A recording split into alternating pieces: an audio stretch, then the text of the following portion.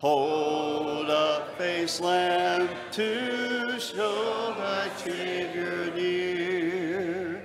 Give me the Bible, holy message shining. Thy light shall guide me in the narrow way. Precept and promise, law and love combining, till night shall vanish in eternal day. Give me the Bible, lamp of life immortal. Hold up the splendor by the open grave. Show me the light from heaven's friendly portal. Show me the glory gilding Jordan's way. Give me the Bible, holy message shining. Thy light shall guide me in the narrow way. Precept and promise, law and love combining, till night shall vanish in eternal day. Let's pray.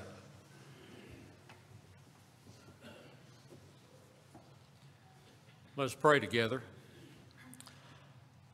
Father, we thank you this morning for the opportunity and the blessing that we have to be here among this group of Christians. Our church family, Father, as we bow before you together, we see you delivering us bit by bit from this pandemic, Father. We know that everything happens on your time, and we're thankful, Father, that it happens that way, because when you're done with it, you're done. And we're so thankful, Father, for your blessings. As we look out among our church family, we see those that are not here because they are sick or they've had surgery. And we miss them, Father. We pray that under your divine power that they will be back among our number sooner more than later.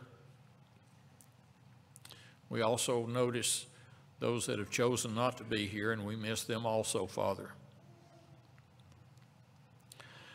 And we pray that you will warm their hearts and make them feel like they need to be here, just like we need to be here. We're thankful, Father, for the elders that we have here at Mount Pleasant. We're thankful for how hard they've worked to keep us safe and still be able to worship together. And we pray that you'll bless them for their efforts. We're thankful for everyone that works on and presents a lesson here, Father, because there's only good to be gained from it. We're thankful for Brother Tom, and we pray that you'll bless him as he gets ready to deliver a lesson himself this morning. Pray that you'll guide him and help him to remember the things that he's chosen to speak on. We pray that you'll open our hearts, Father, as we sit here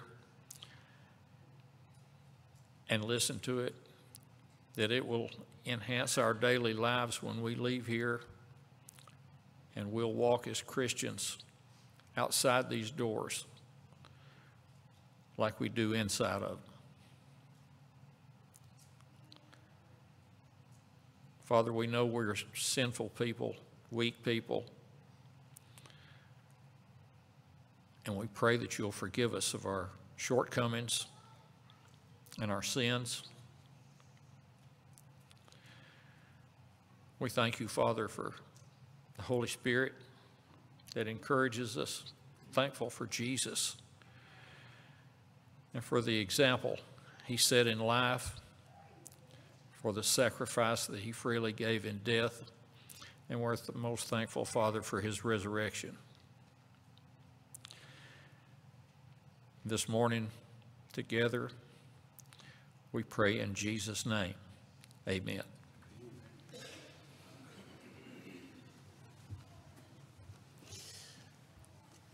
As we prepare our minds for the Lord's Supper, please pay careful attention to the words that we sing as we reflect on Jesus' life and the great story that is fact of his going to the cross for our sins. Tell me the story of Jesus right on my...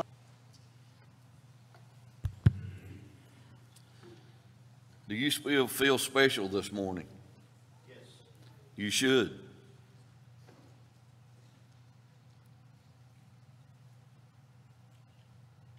We're about to do something that very few people all over the world are taking part in. Remembering our Lord and Savior in this manner, the manner that he commanded us to remember him. When he instituted what we refer to as the Lord's Supper,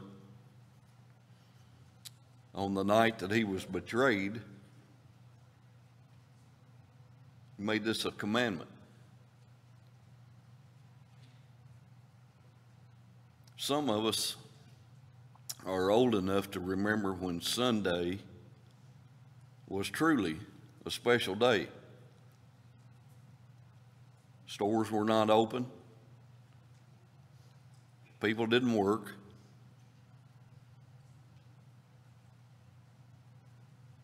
The government realized and understood at that time Sunday was a special day. And then things changed. This has never changed for the Christian, to remember Christ on Sunday, on the first day of the week. When we gather together in a body such as this, we are to do this. Partake of the emblems, the bread and the wine, the fruit of the vine that Jesus commanded us to do in remembering him. We all live in a busy world. We have many things on our mind, but we have the opportunity this morning to put those things aside and remember the one who died for us. You know, the beautiful song we just sang. Remember Jesus and what he did for us. Bow with me as we give thanks for the bread. God, we thank you so much for this opportunity this morning to remember your Son and our Savior.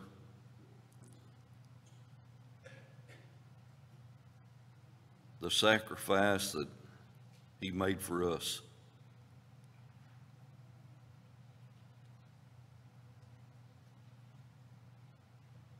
That through his sacrifice we have a hope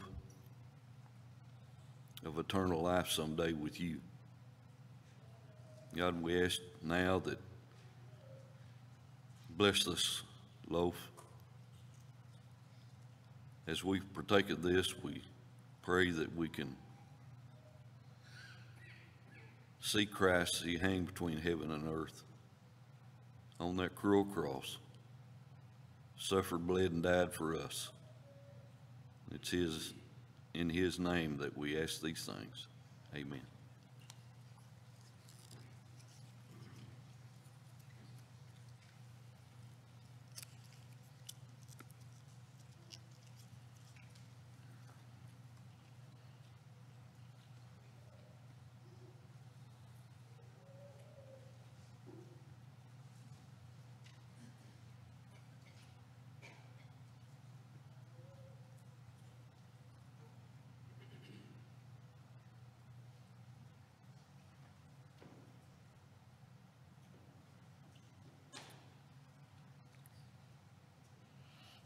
Join me as we give thanks for the cup. In like manner, Lord, we ask you to bless this cup. To us as Christians, represents Christ's blood that was shed on the cross for us. And knowing and understanding that that blood that was shed so long ago still has the same power to cleanse us each day, to wash away our sins.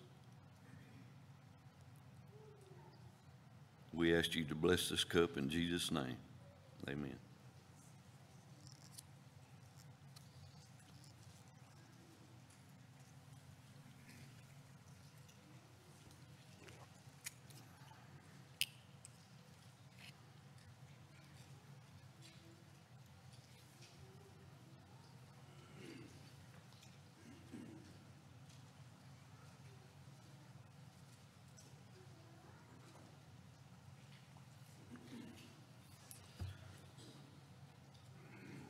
This concludes our remembrance of our Savior, but we're also instructed, commanded upon the first day of the week to give back to the church a portion of that which we have earned. And we're also instructed to do this cheerfully. The money that we give today funds everything that our leadership here at Mount Pleasant designates for us to support. Not only activities in our own community, but in other parts of the world. We all can take joy in the fact, be cheerful, that we're taking part in that to spread God's word, which is our duty. Bow with me. God, we thank you so much for the great nation that we live in, and especially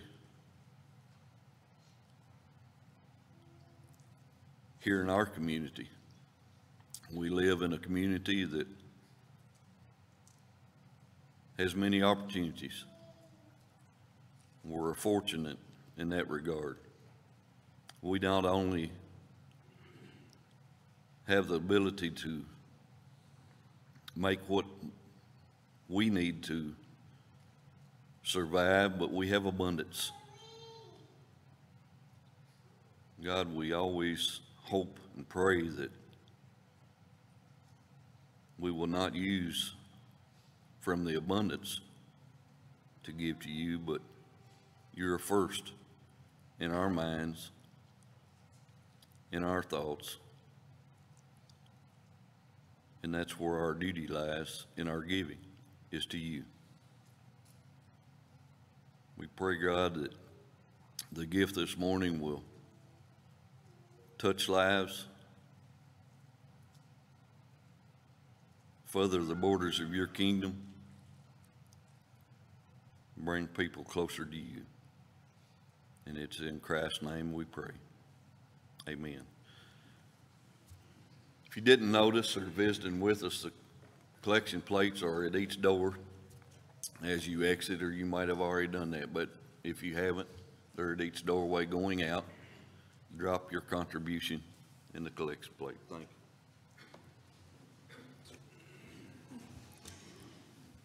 We're going to sing All to Jesus, I Surrender.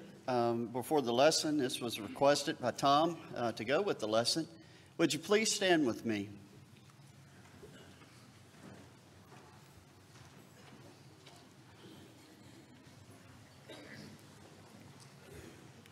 Our scripture reading for today will be from Luke chapter 18, verse 22. Luke 18, verse 22. When Jesus heard this, he proclaimed to him, "There is one thing you still lack. Give all that you have and distribute to the poor, and you will have treasure in heaven. Come and follow me."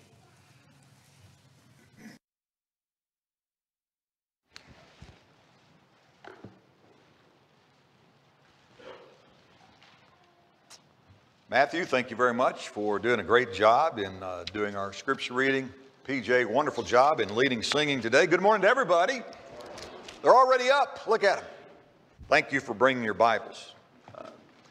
We're still in our series, the book of Luke, the greatest story ever told. From Luke, the physician, the doctor, who looks back at the life of Jesus and teaches us great, valuable messages. Tonight at 6, we'll not have a presentation from Matthew, Mark, Luke, or John, but we will be reading some selections from the book of Proverbs. It'll be advice to grads and others. So it'll be an abbreviated message, so we hope that you can join us at 6 o'clock tonight. Let's pray together.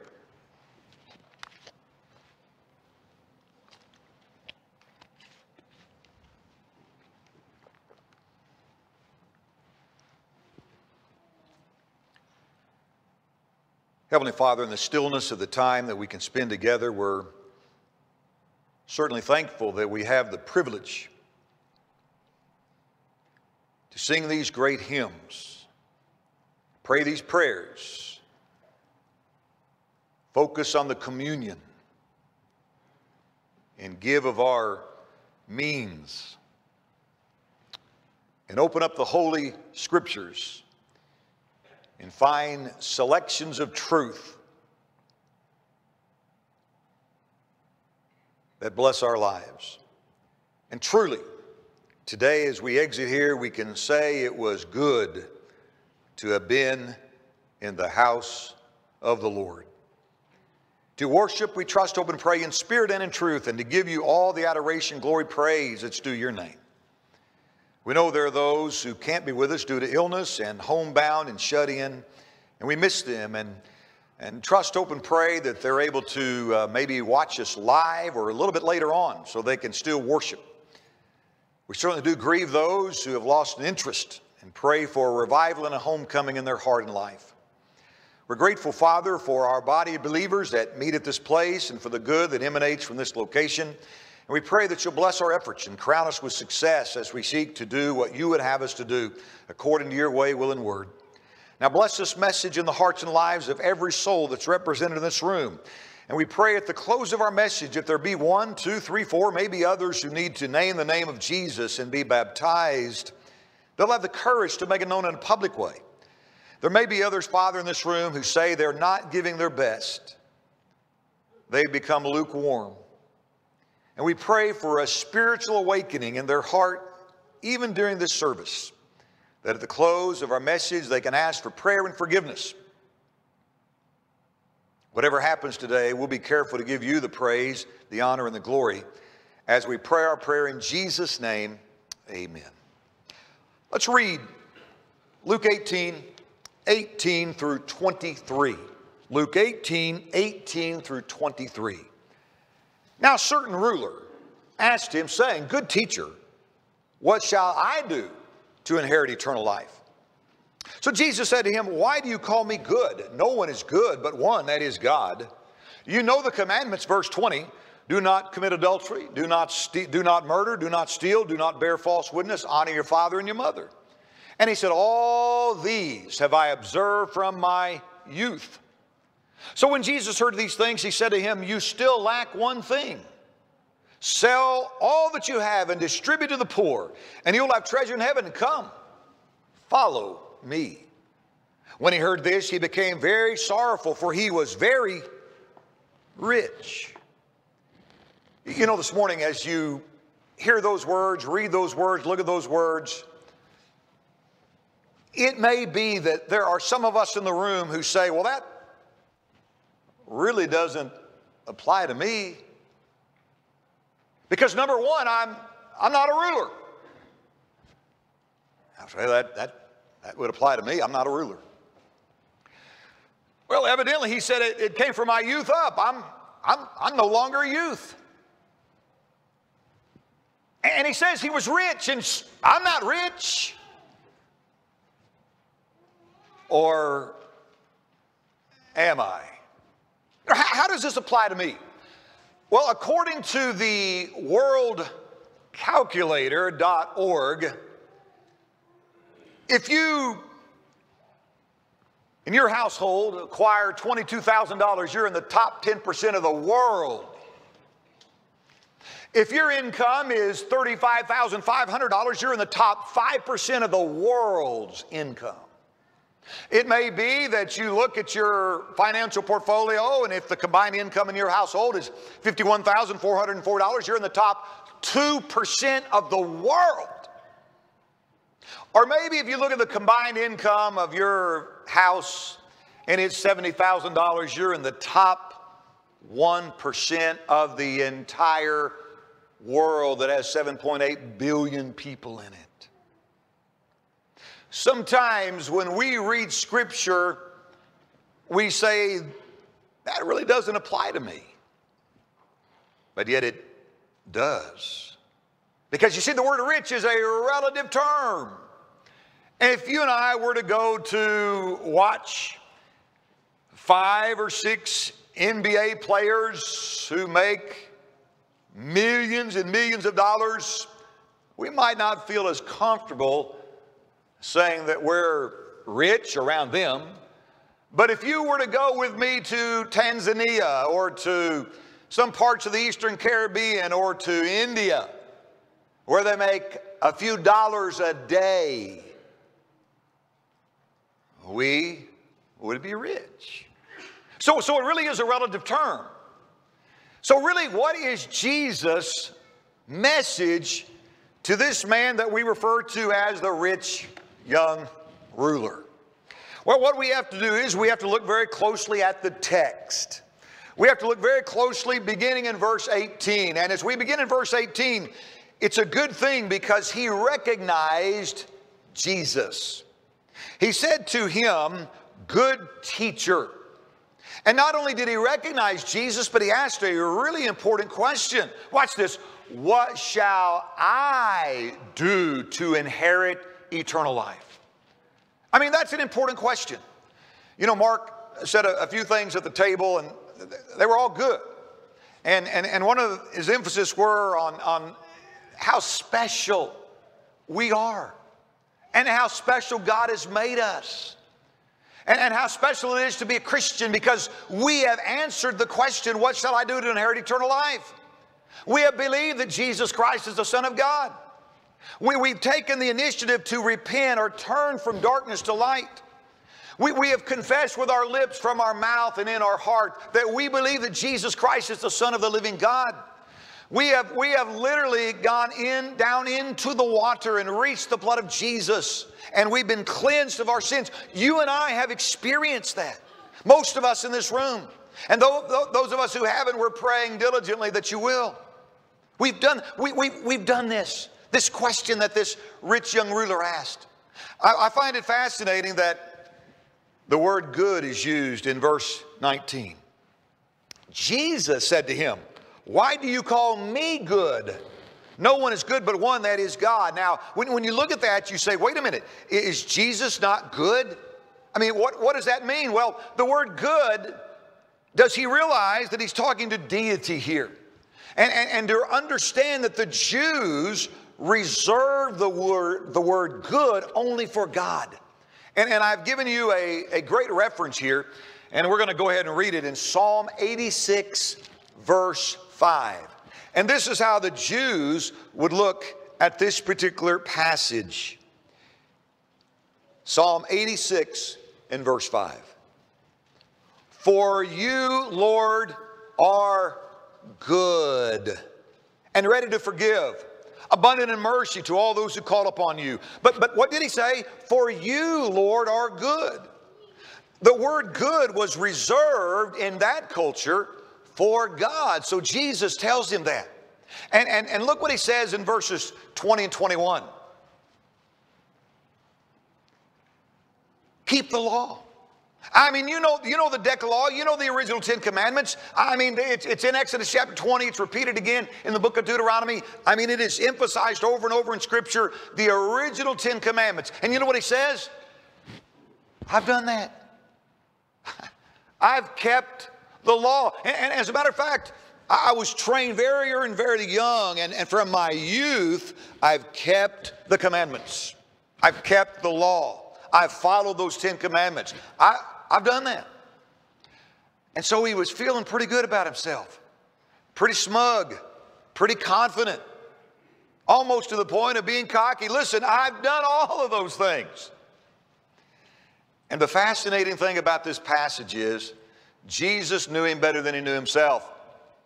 And knowing him better than he knew himself, he gets to the real heart of the message and the reaction of this guy we refer to as the rich young ruler. Jesus said, wait a minute. You have kept these things from your youth, but there's one, watch this, one thing. There's one thing you lack. You know, here's a guy with bated breath. What is it? I've already kept all these commandments. I've already followed the Decalogue. I know what the law says. Pray tell, what could be the one thing? I know you better than you know yourself. Well, can you tell me what it is? Can you please enumerate for me what it might be? And in the text, without hesitation, here's what Jesus says to him in verse 22. So when Jesus heard all that he said about keeping the law and keeping the commandments and knowing the Decalogue, you still lack one thing. Sell what you have and distribute to the poor, and you'll have treasure in heaven, and come, follow me. That was the message. That was the message. You only lack one thing. That's it. You're only lacking in one thing. You're doing great in all these other areas, but you're only lacking in one thing. And look at his reaction to the response of Jesus. Verse 23. When he heard this, he was very sorrowful. And look at the rest of that. For he was very rich. His greatest weakness was money. And he failed the test miserably.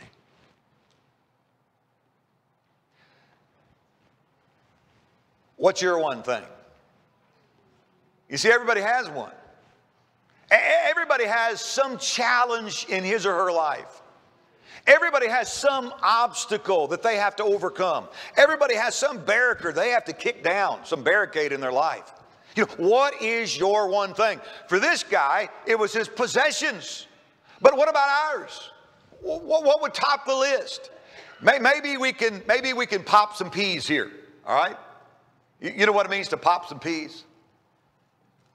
Well, if you're around a microphone very long, I know Andy would know this in communication. When you pop your peas, you get too close to the mic sometimes, and it doesn't come across like it should. But what would it be? For some people, it would be power. I mean, go to Frankfurt. Watch the hobnob that goes along. Go to Washington, D.C. It is an entity to itself. Washington, D.C. is. Believe me. And what happens behind the scenes of the people who are in power. Or think about somebody who's your boss, who's over you, and who sometimes lords it over you and controls you and tells you what to do, when to do it, how to do it, why to do it, where to do it, who to do it with. Power. There are some people that they can't give up their one thing. It's their one thing that keeps them from being everything God wants them to be. It's power. For others, it's pride. Well, you know, a guy told me one time, he said, I'm doing quite well, thank you very much. I have a 6-figure income. I drive a nice vehicle. I live in one of the nicest houses. I wear some tremendous clothing. And you're telling me I need God? What do I need God for? I've got all these things. And sometimes people raise their head up and they stick their chest out. I say, I don't need God. I've got everything I need. We talked last Sunday night about how we pray and how sometimes people pray with pride, saying, I am so glad I'm not like other people. But the person who has humility can understand their total and complete dependence on God. What's your one thing? Maybe it's prestige.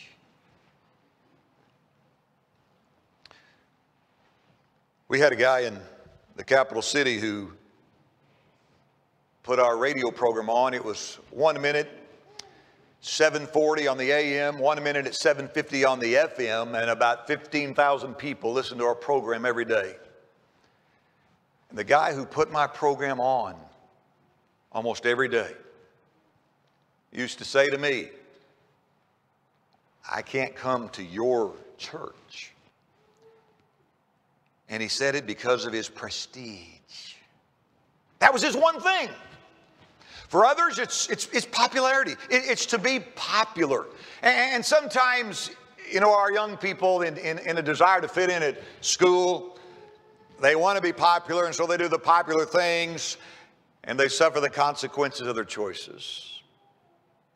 But the idea of popularity is huge in our culture, because you certainly don't want to say anything outside the realm of the culture that's going on in the culture, because if you do, it wouldn't be very popular. And then for others, they've allowed their possessions to possess them instead of learning to possess their possessions.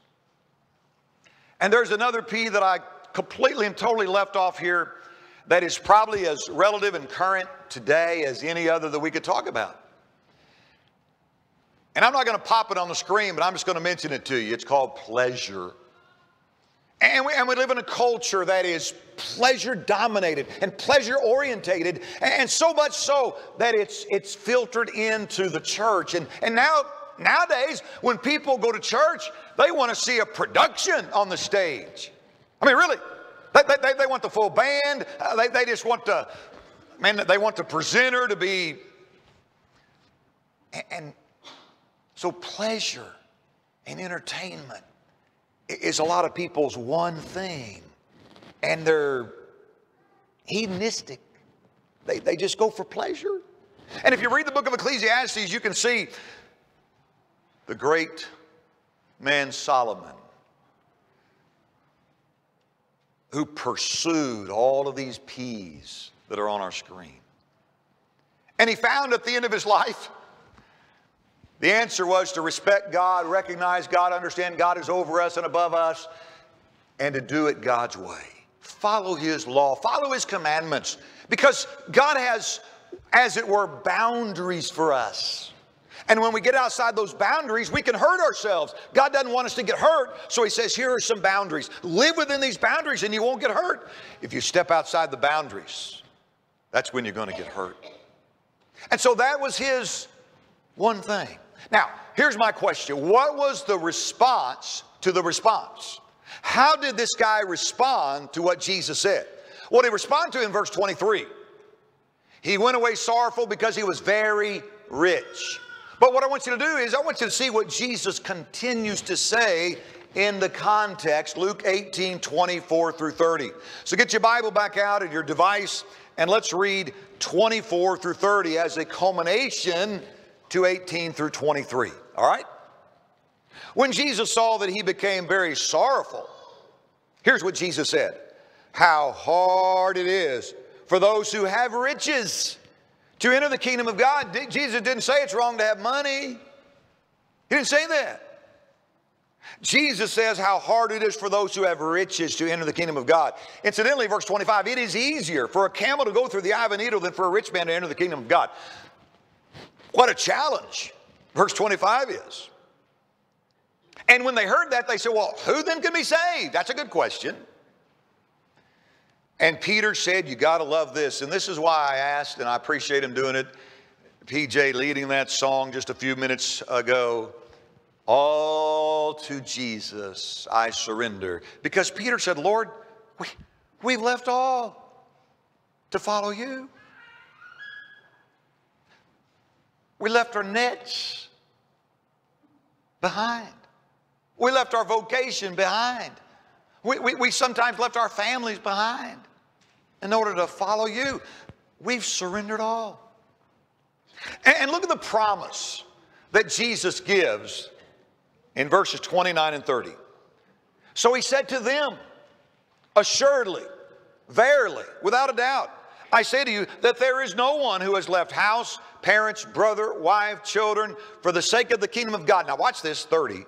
Who shall not receive many times more in this present time and in the age to come, eternal life.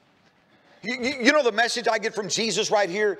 If I ask you to give up and surrender all because of the riches God has at His disposal, He can take whatever we've asked to be given up and He can multiply it and receive it back to us in various ways. Now, do not leave here today and say, Brother Tom taught that if I give everything, that I'm going to get back 3 or 4 times as much and I'm going to become a millionaire. Didn't say that. Maybe God will give you longevity of life. Maybe He'll give you health that a lot of other people don't have today. Here's the question this morning. Do I have anything more important than Jesus? And that's what I wanted you to focus in on for the next 30 to 90 seconds. Do I have anything? Power, prestige, popularity, possessions, pleasure, whatever it is, pride. Do I have anything more important than Jesus? If I do, then I can't sing the song, all to Jesus I surrender, because I haven't done it. There's still something else in its place. And so the message of Luke 18 through 30 is Jesus first and foremost in my life? And whatever He asks me to give up, am I willing by faith to give it to Him? And in so doing, understanding that not only will I experience the abundant life here, John 10 and verse 10, but I have the promise of eternal security when I leave this world. And I am going to leave the world. I've also asked PJ to lead the invitation song, I am mine no more. You say, when I say I surrender all, that's what I'm saying. I'm mine no more. And so this morning, the invitation is certainly extended during this platform, during this presentation, during this time, to those who need to say, Jesus, first and foremost, I need to be a Christian. I need to be baptized. Or Jesus, first and foremost, I need to leave the things of the world behind and follow Him. I am mine no more. PJ, let's stand and sing.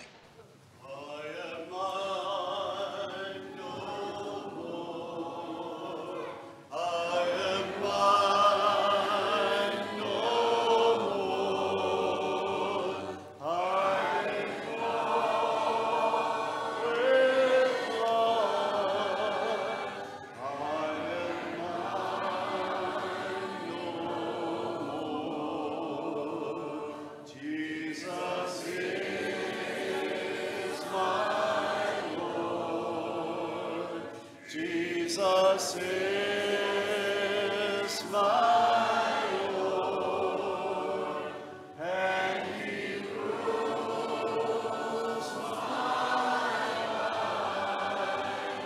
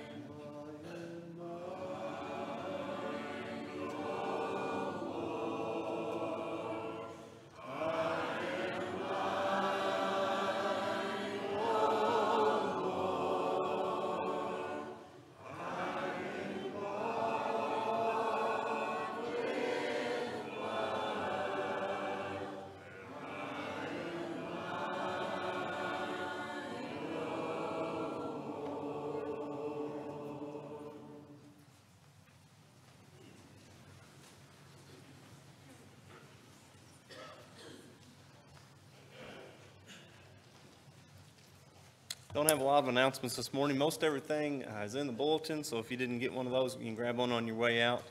I do want to draw attention to a couple of things that are in here. Tonight, as senior recognition, will be following after services are concluded this afternoon.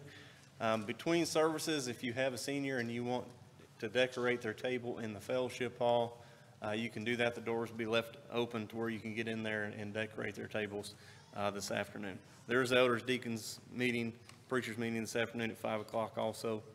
And then next Wednesday, our summer series starts, so we'll have a different speaker every Wednesday night. So remember that and try to invite as many people as we can. If you have anything else, you can get it to me and I will make an announcement tonight. We're so happy you have chose to be here to worship with us today. We hope that as you leave, that not only have you been blessed to be here, but that you'll be able to take the message and take what prayers have been said and the songs that have been sung and utilize them in your life. We want you to come back tonight and be with us. And on Wednesday night, we are so blessed with such a wealth of teachers who have wonderful information to share with us. Would you please stand with me as we conclude with this song? There is beyond the azure blue a God concealed from human sight. He tinted his skies with heavenly hue and framed the worlds with his great might. There is a God, he is alive, in him we live and we survive. From dust of God created man, he is our God, the great I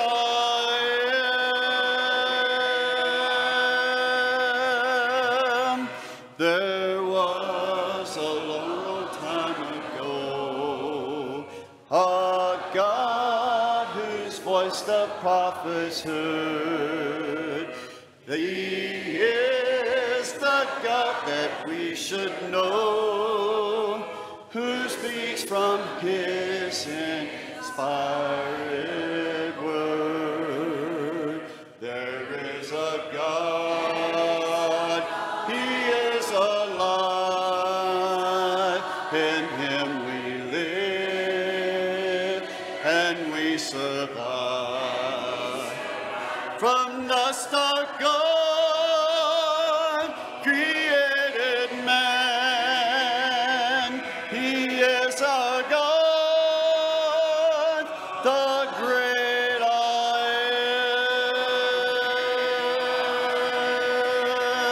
am. Our God, whose Son upon a tree, alive, was willing there to give, that he from sin might set men free, and evermore with him could live. There is a God, he is alive, in him we live and we survive.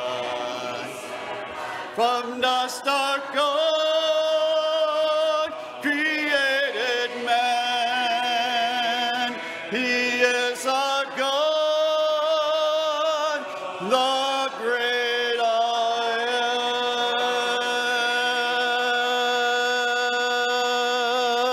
am.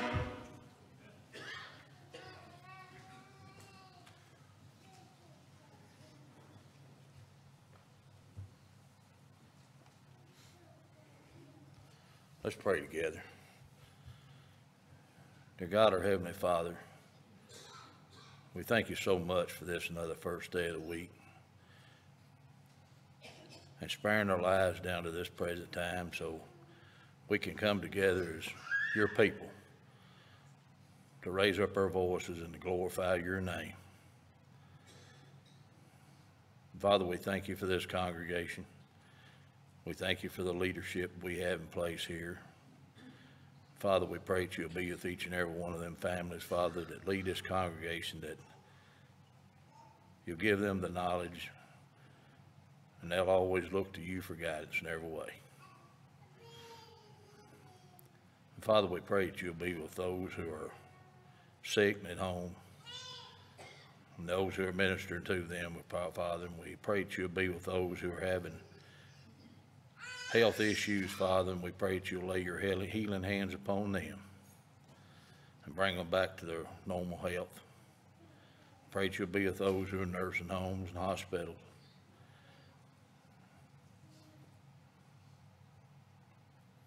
And Father, we thank you so much for the lessons been brought to us today, Father. We pray, Father, that we will look at each other, each one of us will look at ourselves, and that we will surrender all to you and to give everything that we can, Father, to do your will. And Father, be the right example toward others. Father, we thank you for the teachers we have here. We thank you for the dedication they had to present their lessons. And Father, we know we fall short of your glory at times, Father, and we pray that you'll forgive us of that. And Father, we thank you so much for the sacrifice you've given us. Through the blood of Christ, we have that hope of eternal life. And pray, Father, we pray that you'll be with us, guard, guide, and direct us as we ask it all in Christ's name. Amen.